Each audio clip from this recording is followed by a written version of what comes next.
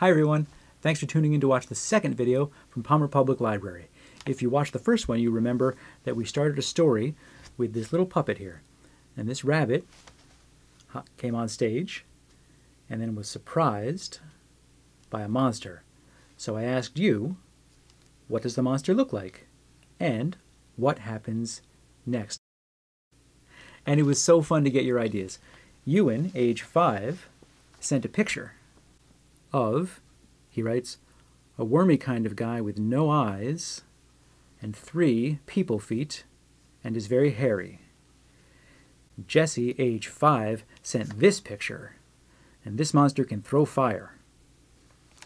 Phoebe, age 8, when she wrote this, now age 9, happy birthday Phoebe, said, I think the monster should be the chess monster or an extremely elephantine rabbit that the rabbit in the story, and the rabbit in the story can only see that monster's paws.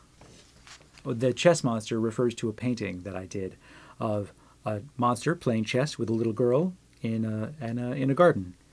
And you can see that the monster is probably losing this chess game. Willow, age 3, said, a smooth purple monster with 2 blue eyes wearing an orange t-shirt and big yellow shoes.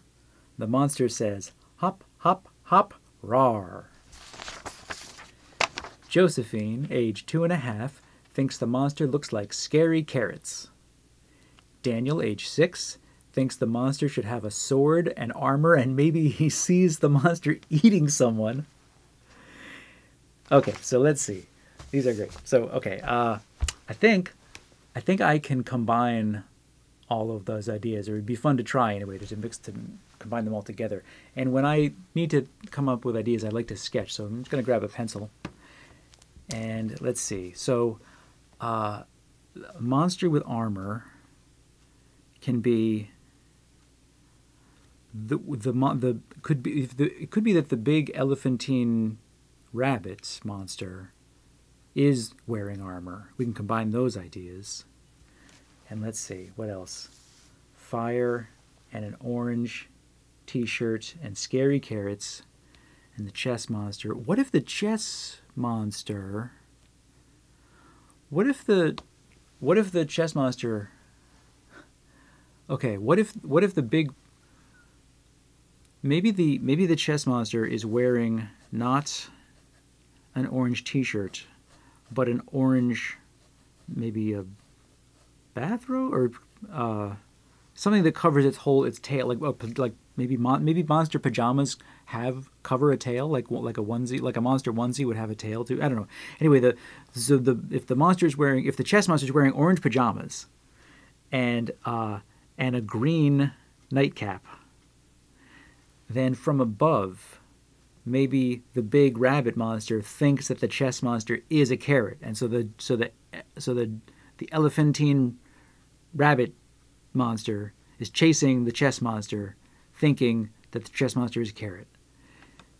And then because then the rabbit monster is wearing armor, but instead of a sword, it has a fork. Ooh, because and then we can put can use fire from Jesse's monster on the helmet, and that's where the rabbit monster roasts vegetables. So the monster sticks them with a fork and then roasts them on the helmet. And then and then that monster, and 3 feet on that one. So a 3-footed armored monster with yellow feet, yellow shoes, and chasing after a scary carrot that's not really a carrot, but is wearing an orange pajamas, so it looks like a carrot. So what happens then was the other question. And Zachary, age 2.5, said the rabbit hides behind a tree. Now that seems like a good idea because, first of all, that seems like something you would do. And also, a tree that would be a useful thing to have the puppets go behind, then I could switch puppets. I mean, I could make a running rabbit puppet, for example, that runs behind the tree, and then a different puppet could peek out. I could make the rabbit change expression and look out from behind the tree.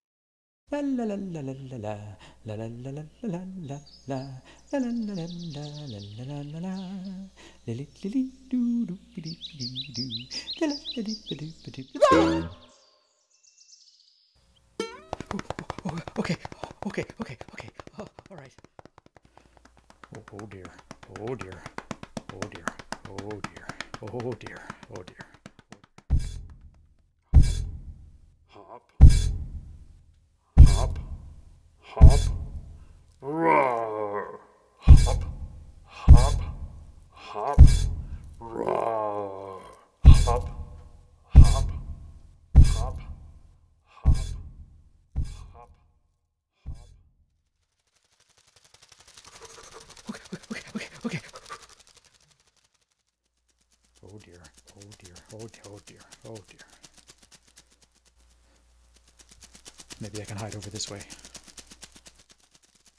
Nope, not over there.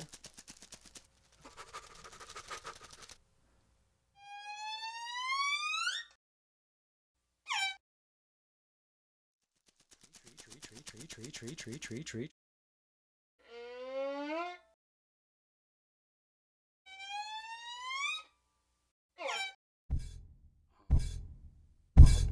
Hop, hop, hop, hop, hop. Now where is that carrot? Where is the carrot? Well, this is an interesting situation we've gotten our characters into. And what we need now is an ending. So my question for you is, how does the story end? If you have ideas about that, you can write them in the comments below, or send them to me in an email at YSPalmerLibrary@gmail.com. I'll use your ideas to make the ending to our play in the next video. Thanks for watching, everyone.